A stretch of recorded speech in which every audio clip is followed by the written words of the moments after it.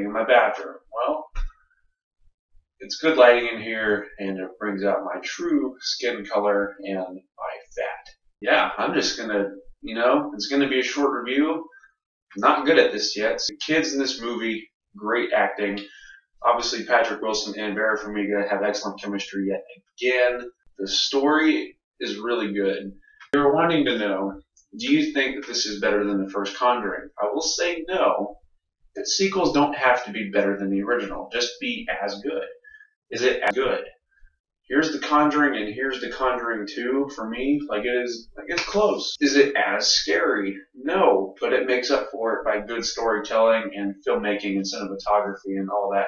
There's some scary stuff in here. There are a couple of jump scares, but only one of them got me because you're thinking, oh, that thing's going to pop up here, but it actually pops up, back here. It's really, really good. There is no quote-unquote villain or main demon kind of thing, like how Insidious had the Bride in Black, that kind of a thing.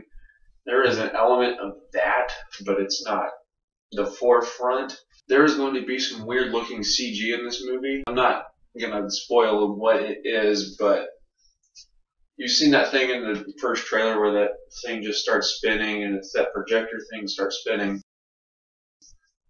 That plays a part in the movie, and it will look really weirdly CG'd, but it's meant to because it's stop motion. At least that's what I got out of it. So yeah, the acting was great all the way around. Great story, great visuals. Guys, it's a great movie. I'm going to give The Conjuring 2 a 4 out of 5. Thank you for watching my review, guys, and I will see you guys in the next video.